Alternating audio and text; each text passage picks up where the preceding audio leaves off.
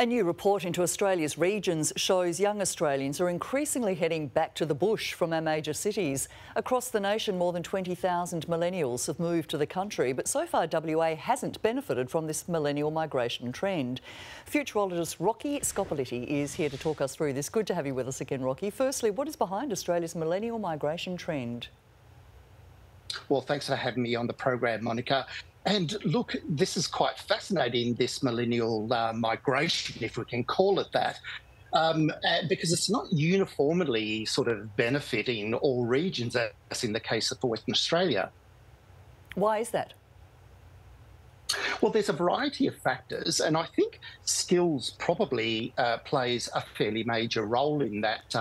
I would also say on the back of COVID, we are now very experienced with remote working, flexible working, and so we're seeing this in the services sector. And so the industries, I guess, in Western Australia, as well as, those skills required in rural and regional Western Australia may not necessarily be the right fit. Interesting. Regional Queensland appears to benefit from a population inflow from all states. What have they got that WA doesn't?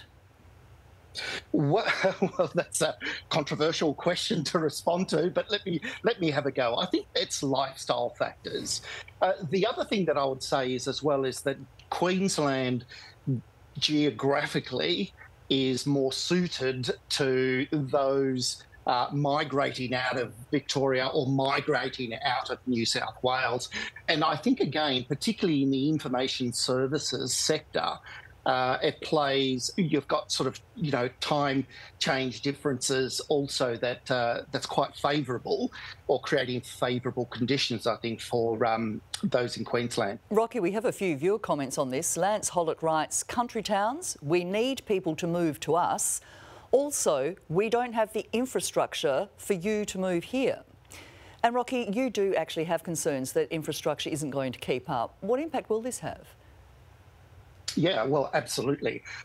If we just pause for the moment and think about the strain on our healthcare infrastructure, on our educational infrastructure, these are not going to accommodate a rapid migration from urban living into rural and regional areas, and it will strain those systems absolutely. And we've got no short fix to that, right? Because attracting, I think, those kinds of skill sets has been quite problematic, particularly in healthcare as well. So these are policy settings that are going to need to be looked at and addressed. And you have just alluded to our next viewer's question from Natalie Rundell, who writes, the thing that's stopping us, the poor medical services that are available. Yeah, and Natalie, you are absolutely spot on. I mean, healthcare is a significant concern, and the inadequacy of medical services could be a significant, barrier to, in fact, attracting a younger demographic back into our regional and rural communities. Augustine Morris says jobs, the high cost of living, including rent. Now, Rocky, city rents, they may have millennials looking to regional accommodation because they are so high at the moment, but how's the jobs market there?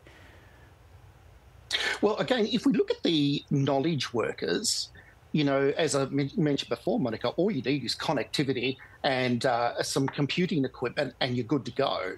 But if you're talking about skills like in manufacturing, or if you're talking about skills in, mining or other heavy industries, then those jobs may not be available to those kinds of workers.